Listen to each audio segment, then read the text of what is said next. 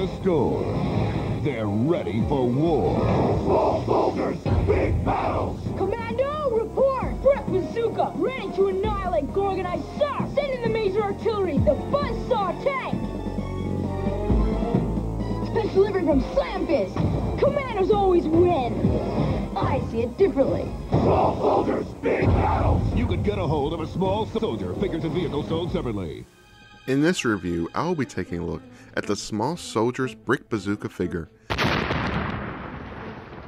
If you're new to the channel, be sure to hit that subscribe button. Now let's start off by taking a look at the packaging. The figure comes in a blister card package. At the top is the Small Soldiers logo, as well as the character's name. Moving down, you can see the figure itself. To the side is an illustration of Brick. The Small Soldiers packaging was awesome, as every figure appears to be busting out of its plastic prison. At the bottom we get Commando Elite, which is what Brick Bazooka belonged to. The bottom contains the barcode, as well as instructions on how to use the action feature. Turning around to the back side, you can see more figures in this toy line. Here's a little read up of Brick Bazooka. Feel free to pause and read. There is another illustration of the character. Here's a little read up on the Commando Elite. And finally another Small Soldiers logo. Brick Bazooka is second in command, and is the artillery and ammunition expert of the Commando Elite. Now let's take a closer look at the figure. Starting with the head sculpt, it does closely resemble his movie counterpart. The first thing that stands out is that huge, cheesy grin. The paint on the teeth and eyes turned out nice, and the sculpting is well done on the facial expression. Brick's hair is a flat top that is blonde in color. Moving down to the body, this guy is jacked. Wearing a dark green tank top, Brick is showing off his muscular build.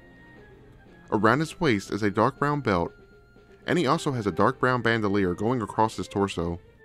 There are some added blue squares on the bandolier. Unfortunately, he is lacking his dog tags he wore in the film. Worn on the hands are black gloves. His arms are huge. While not a functioning articulation point, I do like the fact that they sculpted articulation cuts, like the figure in the movie had. Moving down to his lower half, he is wearing green camo pants. I appreciate them making the pants camo, instead of leaving them solid green. Unfortunately, the pocket on his left leg was left unpainted. In the movie it was brown in color. The right leg on the other hand has metallic blue paint added. To complete the wardrobe are solid black combat boots. There are peg holes on the bottoms of the feet, as well as some added sculpting. Here is a look at the backside, and a glimpse of the mounted missile launcher. He did not have this in the film. Now let's go over the articulation. The head can swivel left and right. The arms can go forwards and backwards, as well as 360 degrees. The legs can kick forwards as well as backwards. Flipping the head down reveals the giant missile launcher. While this didn't happen in the movie, it does make for a great action feature. There's surprisingly a lot of sculpted detail. Although the figure's actual head is flipped back, there is a sticker on the front with Brick's face on it. Just look at the added detail on the sticker. This turned out fantastic. If the missile launcher wasn't enough, Brick also comes with a few more weapons. The first accessory up is an awesome looking gun. It is molded in a blue plastic. The gun is very nicely sculpted with a lot of detail. The second accessory up is a smaller gun. It is also molded in a blue plastic. I don't like this gun as much as the previous one, but it's nice that it comes with it. Brick is able to hold both guns at the same time, and I must say he looks badass doing so.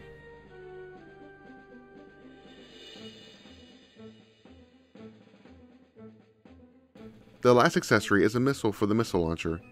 It too is molded in the same blue plastic.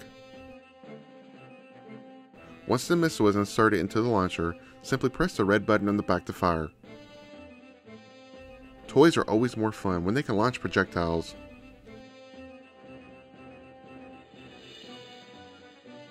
So that is my review of the Small Soldiers Brick Bazooka figure. As the Commando Elite's second in command, Brick is a must-own if you collect the Small Soldiers toy line.